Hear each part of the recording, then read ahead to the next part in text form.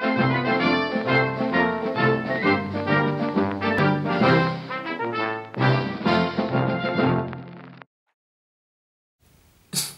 I appreciate the suggestion, but I'm going to start the show pretending to be on the phone. How you doing? Here at the Carter Show, we've been getting a bit of slack lately, mainly about swearing. Apparently we don't do enough of it. Now, there are other comedy shows out there that have been dropping the F-bomb to give their jokes a little extra kick. I won't say what shows I'm referring to because that would be unprofessional. Now, we drop shit and ass every now and then. We understand that's not meeting the quota. So in retaliation, we've decided, let's drop the C-bomb on the show. Now, what's the best way to actually work the C word into the show? Do we put it in a skit? Do we work it into the monologue? And I decided, let's turn it into a tasty treat. And here's how. Grab a regular Bounty bar and a black texter. Simply colour in the B and colour in the Y. And very carefully turn the O into a C.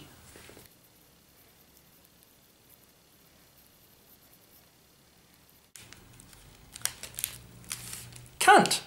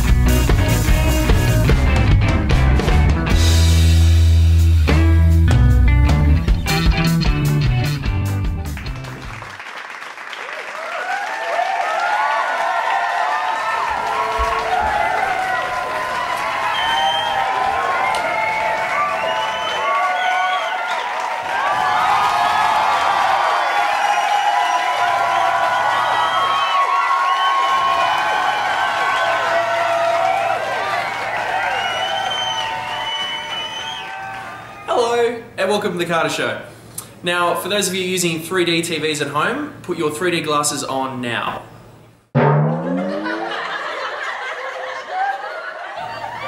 Now, if you want to get those, boys, you need to stay fit. But why go to the gym when you can just buy a t-shirt with abs already on it? Before we get started on anything, this is episode 3, and by now we've actually got a few more members of staff for the show, which is pretty cool. We've got a bit of a work experience kid called Davey. Can we get a photo of Davey just to put up real quick?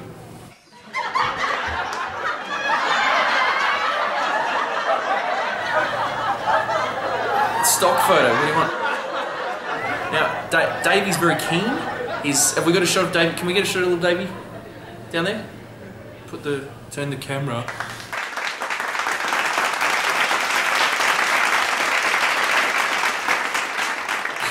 Davey's very keen. He's always asking if he can help us out on the show. He's always saying, "Oh, I can use this idea. Can I get you some props for the show?" We don't use many props for the show. We've got next to nothing on the desk over there, and we don't use many for skits or anything like that. But this week we've got a bit of a neighbours theme, which I'll talk about later.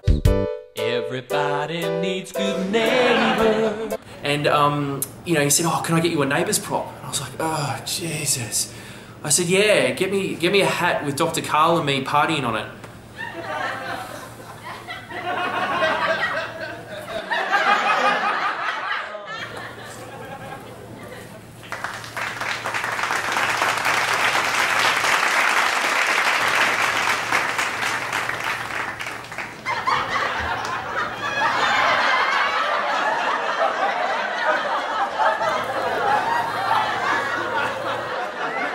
I didn't think he could actually get it, so now he's got it. I felt guilty, so now I'm wearing it on the show, and now it's a tax write-off. So, Gareth, I don't have a new favourite. Don't get jealous. It's all right. We've got an interview with, as I said before, there's a neighbours theme tonight. We've got Jerry, who's been driving the Neighbours tour bus forever, so we'll be testing his knowledge on Scott and Charlene and Harold and Madge, and that's the only names I know of the show. We've got all the same segments, toilet picks and all that you love. We've also got a couple of new segments, which is pretty cool. And I'm not wearing this hat anymore. Gareth, dance.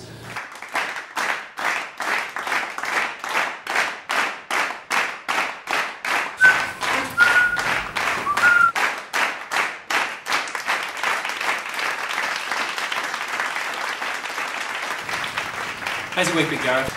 All good? Not too many phone calls? Snapchat photos of... For those who missed last week's show, we gave away Gareth's phone number. It was an immature thing to do. I'm sorry. We shouldn't have done it.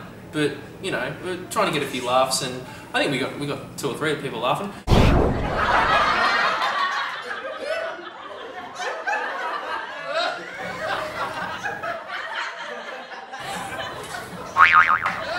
Oh, we've got sound effects now. Have we got sound effects now? Ready?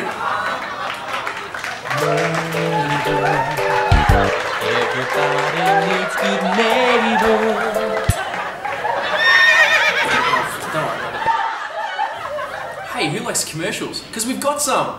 We'll be right back. I was born in the night in a dark room. The sky was black, no stars, a new moon. There was a midwife, my mother, the old man.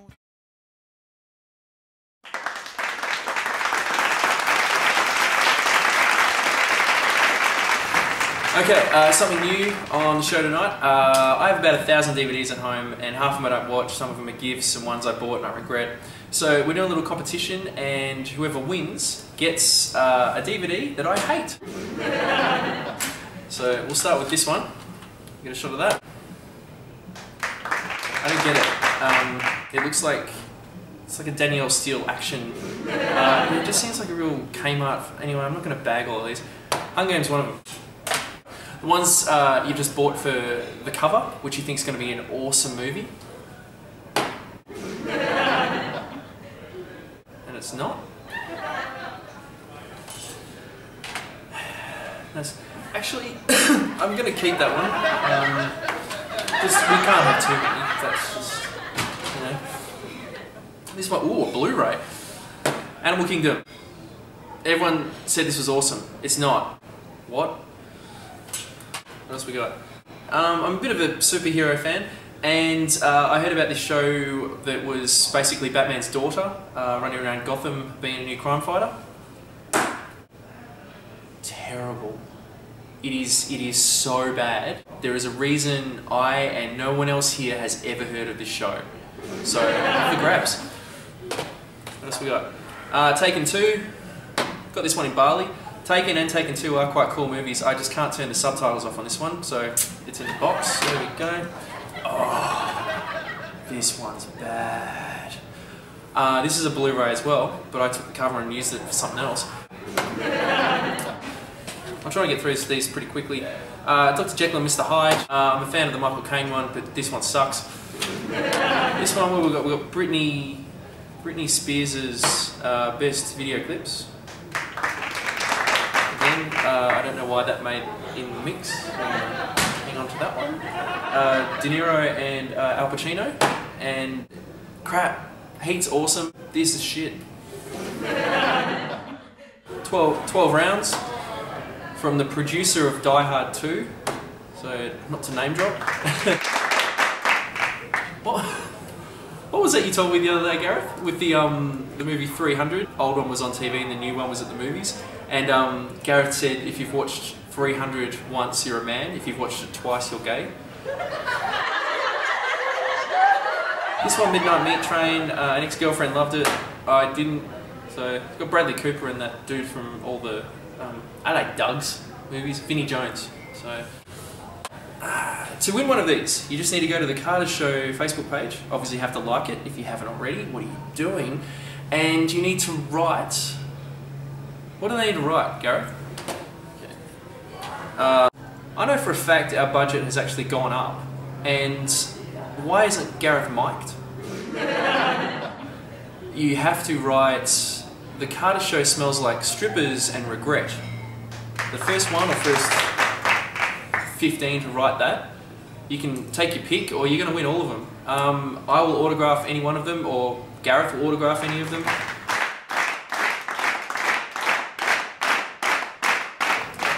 The internet must be down in all 10 of our viewers' households because no one has liked or written anything on the page. We've got a new segment on the Carter Show. This one I thought of when I remembered hanging out back in Perth with a mate Stuart when we were about 17. There's not much to do in Perth when you're 17 unless you're stealing cars. So we would do little pranks, mainly on a mate of ours named Matt. We'd fill his car with balloons. He'd never locked his car. We'd move bulk rubbish, an entire lounge room, and set up the front of his house. A good one, kids, is to roll down your mate's window, cover the seat in glass and put a rock on the seat. And they only realise that there's nothing wrong with their car when they take it to the shop and the guy at the glass place rolls his window back up. But yeah, so this segment is basically a little pranking segment. So let's check it out. Hi, my name's Grant Carter and I recently travelled to the States on the border of Mexico and picked up one of these, which appears to be a fairly harmless keyring, but if you pull the trigger it actually gives you a fairly decent electric shock. And the rest of the video speaks for itself. Yeah, okay.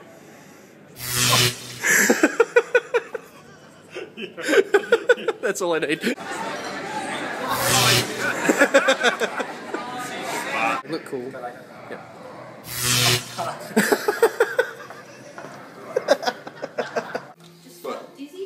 Well, it's the little laser light.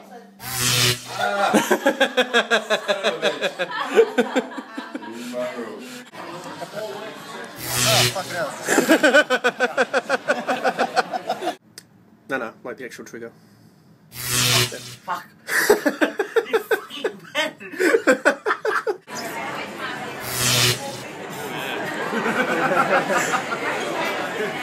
That's your response? The last time I had one of these, I nearly had a freaking heart attack, man. No, the like trigger and everything, that's the... Oh, fuck. Yeah. You're such a idiot. You can play with my little gun if you want. It's a cool laser pointer from Mexico. Oh, really? Yeah, have a go.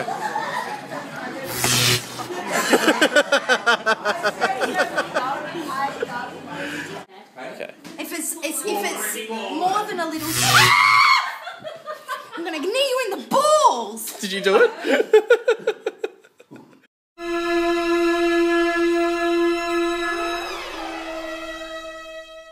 I'm gonna knee you in the balls!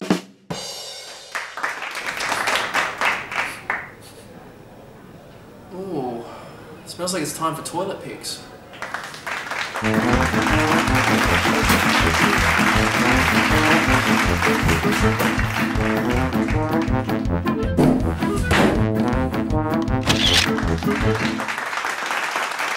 Our first toilet pick comes from Mark, and Mark's from Dandenong. Let's have a look.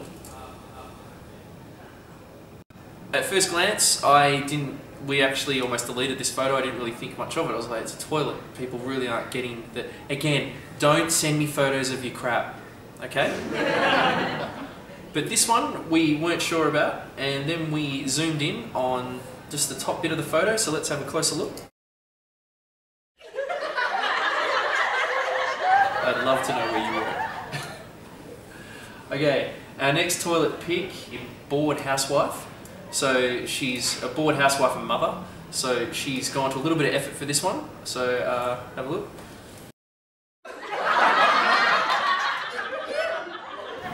Oh, those kids are going to be messed up when they get up.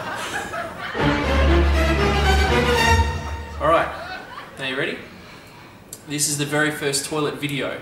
Okay, and this is from Trent, and Trent's from Geelong. So show us what you got, Trent.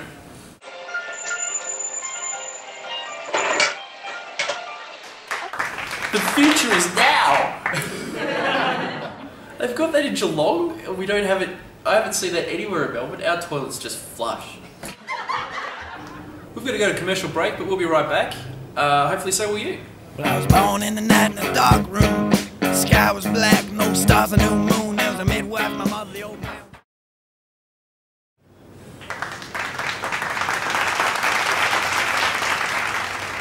And a sound effect. What a great segue to Pyro Girl.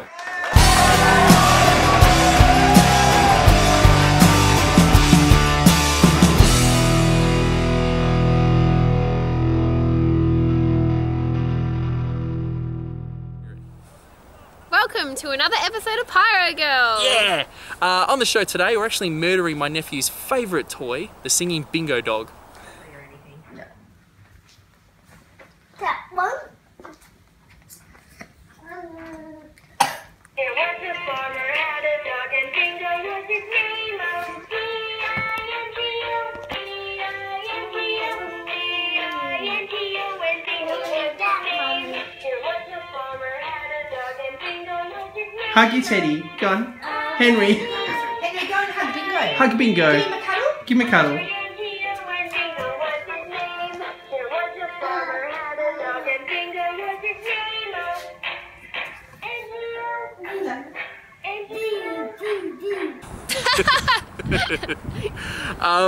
It never leaves his side. He takes it everywhere he goes. He can't pry it out of his hands. Well, luckily he is a heavy sleeper.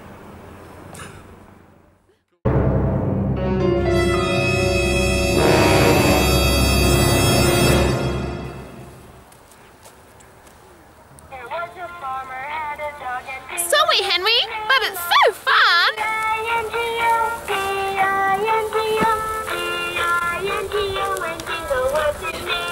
There was a farmer had a dog and bingo was his name. I-N-G-O, I-N-G-O, I-N-G-O, and bingo was his name. There was a farmer had a dog and bingo was his name. N-G-O, N-G-O, N-G-O, and bingo was his name.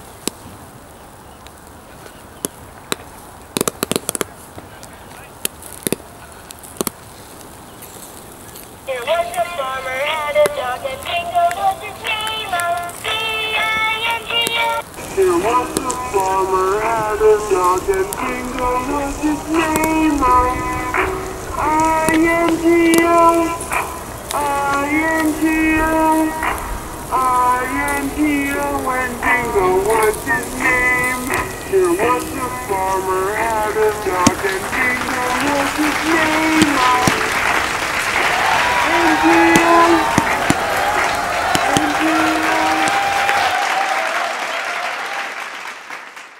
It's interview time.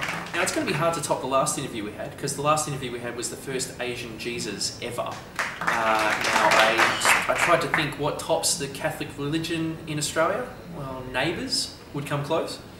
So we're interviewing Jerry, who has been running the Neighbours tour forever, and you can't stump this guy on any trivia about Charlene or Harold or anyone on the show, but I'm going to give it a go. Now, we did have an opening segment for this as Neighbour, you know, but if we play the song, we actually have to pay, I think it's about $2,000 for the episode, which we're not doing, we don't have the money. So this is the Neighbours song in reverse.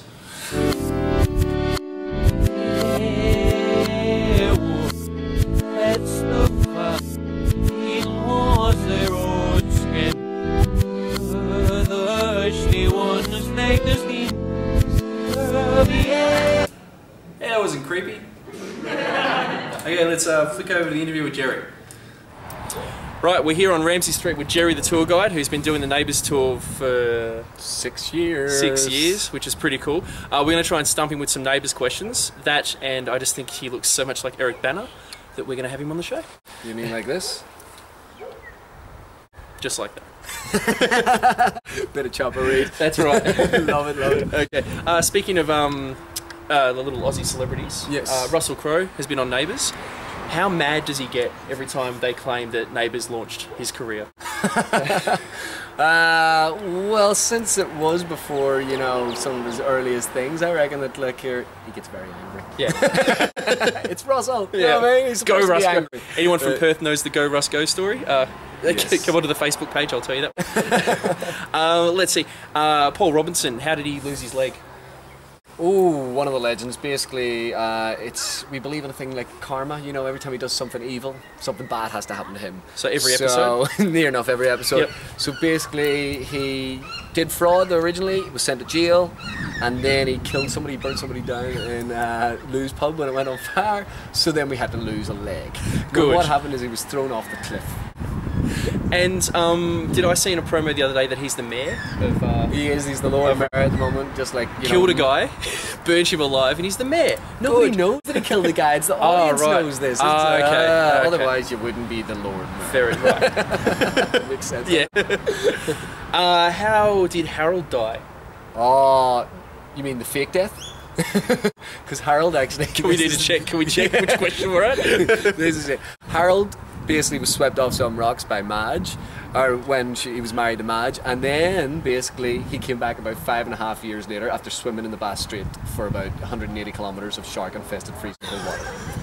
Then, with his amnesia... It's about 70. Yeah, with his amnesia, he still wanted to marry Madge, even though he could have forgot about her. Oh, That's the notebook right there. Oh, That's crazy. That's beautiful. I don't really have a question, but remember the episode where Madge was blind and the dishwashing gloves caught on fire and she ran around setting fire to the whole house? We would have been it From too. everyone. Yeah, good. Had a bit of trouble getting on the street today because there's a fair amount of security, which I didn't really know anything about, so I'm glad Jerry cleared me on that one. What brought all the security guards about? Well, the reason for the security and the palings to block off the street is actually people's stupidity. Right. Obviously, during filming, you have to have security for the equipment and also the characters and all that stuff. But then a young man about, 10 years ago decided to urinate off one of the balconies. Who didn't live here? No. Nice. This is 9:30 in the morning, confronted by the owner of the house who sort of brought his cricket bat to say thank you very much. Good. Also, It wasn't of course, no, Right. it looked like, right? Right. And then, of course, back in the day, they had to bring security in and block it off every evening because young men, they have their cars, they bring their cars, they like doing burnouts in the street. Not only that, they think, I'll bring my girlfriend along, I'll try and consummate my relationship on a garden bed. What better garden bed than Harold's? Wait. I get the doughies in the driveway going, oh, sick, look, that was me. I can see it. People are having sex in the bushes on Ramsay Street. Not anymore. Since No, that's came. right. So we got Rocky, the Right, security guard. so- Of course, his name's Rocky. Yeah, no, he's stopping everyone. That's great. All right, well, thanks for talking to us, Pleasure, Jerry. good, Not a problem. yes. And Ramsay Street. We're here. That's right. Thanks. Can I get you to sing the theme? Oh, no, I can't sing, but I can certainly say the words. Neighbours, everybody needs good neighbours with a little understanding. Oh, that's plenty. All right, That's go, plenty. Go. Come on, I'm out of here. All right. This is it. This is Kylie's. This is where the love began. Look who's next door.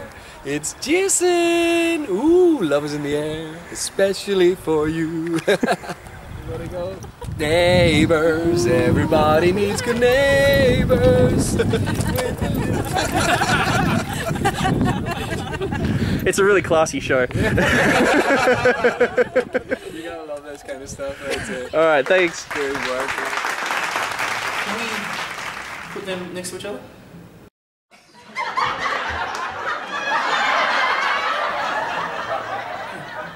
I reckon that's why half the interview was awesome, because it was talking to Eric Bana.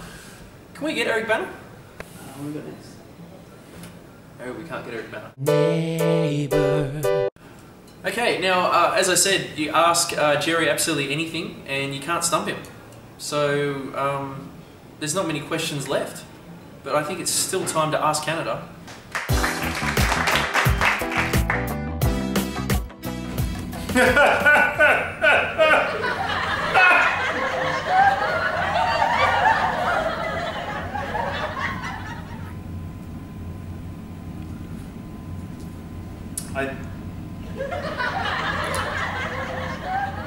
I think my sister's parents had sex once.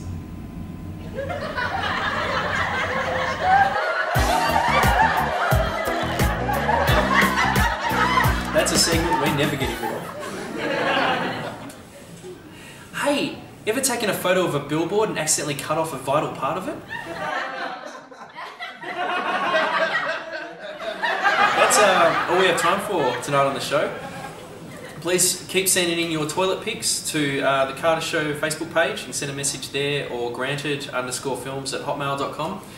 Remember to type on the Carter Facebook page, The Carter Show smells like strippers and regret, and one of these babies is yours, autographed by me or Gareth, or both of us. Oh, score. Special thanks to Jerry from the Neighbours Tour, and all my friends who I humiliated in pranks tonight. And Gareth. Gareth's phone number.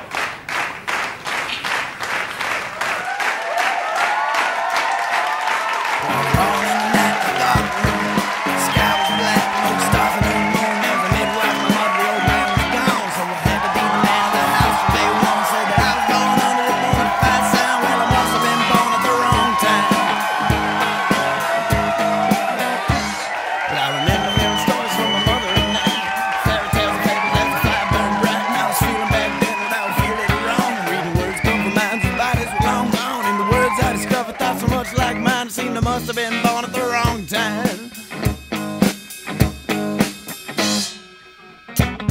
Today on the show, we're actually murdering. Sorry, fucked it. His favourite toy, the singing. Fuck. All right. Okay. Go. Welcome. My nephew's favourite dog. Bingo. One more. I'm shit at this. You just want to pour some metho on the fire? Jeez, you almost overreacted then.